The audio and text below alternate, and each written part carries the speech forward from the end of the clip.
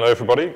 I guess I'm up next. I'm Matthew Hodgson from matrix.org, and I'm probably representing the odd one out here in that I'm not here to sell you anything other than possibly a dream, because we're an open source project and we're a non-profit organization. We're actually getting set up as a US 501c. It's very early days for us. We went and launched about 2 months ago now at TechCrunch Disrupt at San Francisco. And what we've done is to imagine a world where there was no SIP and no XMPP, but there is WebRTC, and considered what a signaling protocol would look like for a pure WebRTC world.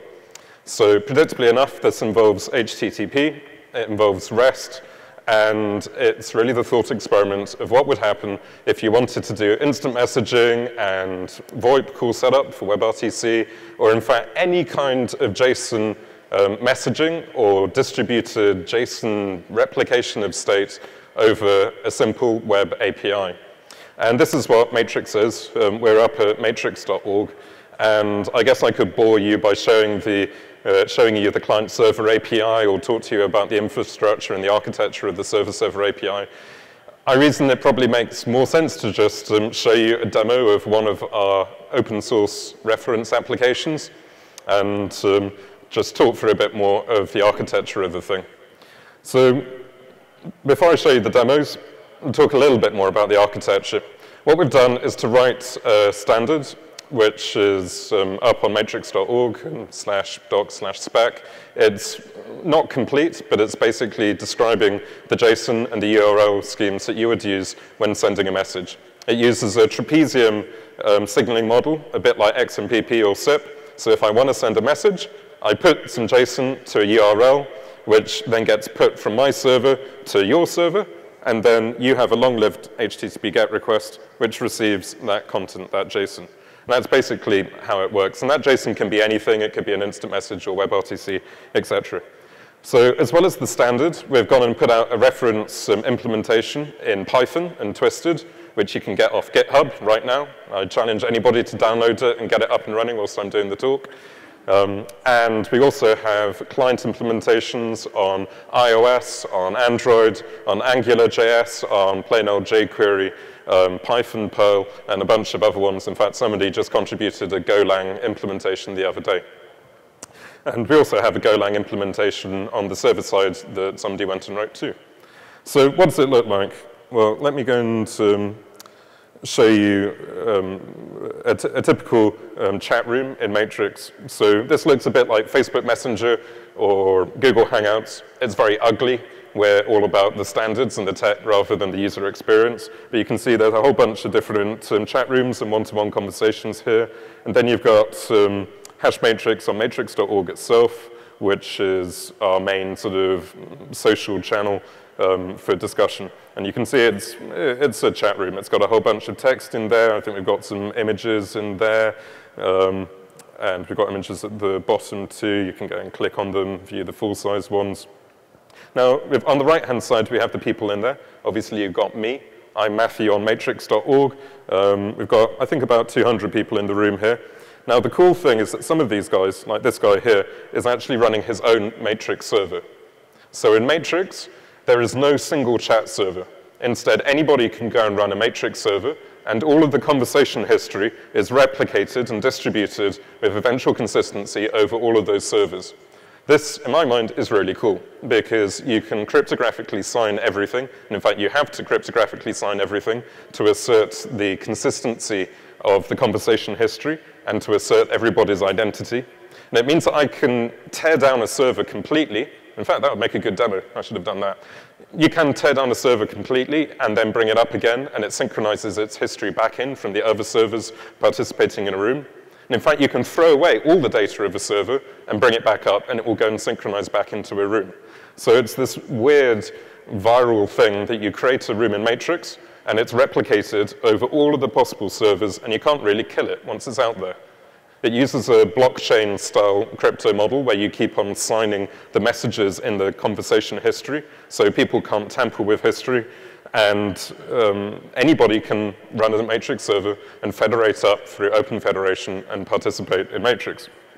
Now, in the demo app that we have here, you can go and double-click on any old message and see the underlying matrix data structure, which is some JSON. For a simple instant message, it's pretty straightforward. It's a body of the message and the message type, a little bit of metadata like its ID, when it was sent, the room it was in, the actual data type of the JSON. I think if I click in precisely the right place, I can do the same thing of an image. Again, you got some metadata about the image, its MIME type, its width, its height, the URL that it sits at, and all that sort of thing. But you probably want to hear about WebRTC, because that's where we're here today. And rather than trying to do an external demo on the connectivity here, instead, let me get this right, I've got a chat room here, which has got two versions of myself.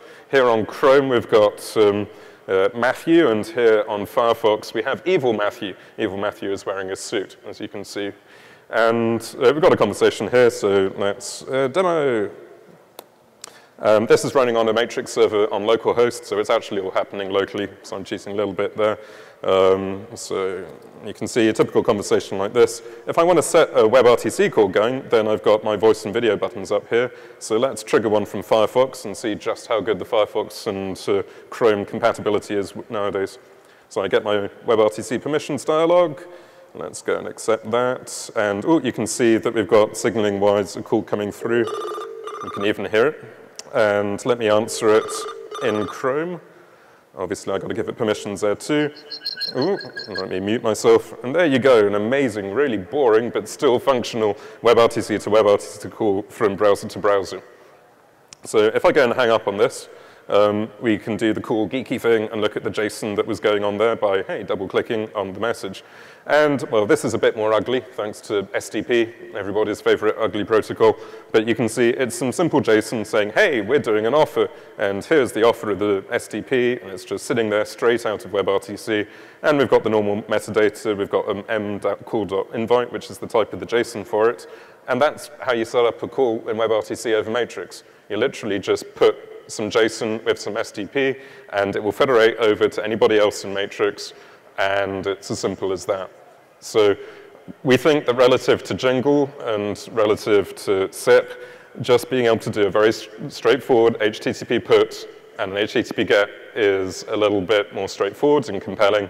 It's kind of fun to be able to just go into the inspector in one of these browsers and look at the network activity. And I guess I'll have to refresh the page in order to bring up the actual network requests. But you can see the HTTP hits which are going on here. And I can just go and copy them as curl and chuck them into a terminal, set it going. And I think this is the event stream. So this is actually just looking at the JSON which is coming down the pipe. So if I went and put a message into this room, I'll do it from here and say, hello world. Then you can see in the background the long-lived GET request responds with a chunk of JSON. And, well, ironically, in this instance, it's updating my presence activity rather than showing the hello world. But we could then go and do another GET request, look at the next event, which would be the message itself. In fact, we can cheat and look in the window here. And, hey, here's the event that this browser was looking at. And that one hasn't responded yet, but this one has. And you can see that, hey, it's a body, hello world, message type, n.text. So that's basically matrix. And I don't know whether people think we're smoking crack and gone completely off the rails, or whether this is a cool thing that might be useful to everyone.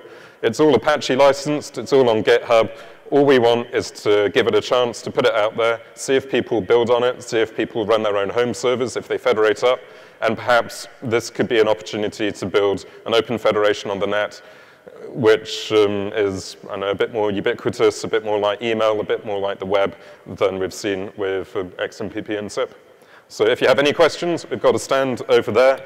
We'll be talking at the open source options panel on Thursday morning at some ungodly time, at like 8 o'clock or something. And come and say hi. Come and hang out on Matrix, hash matrix on matrix.org. Thank you very much.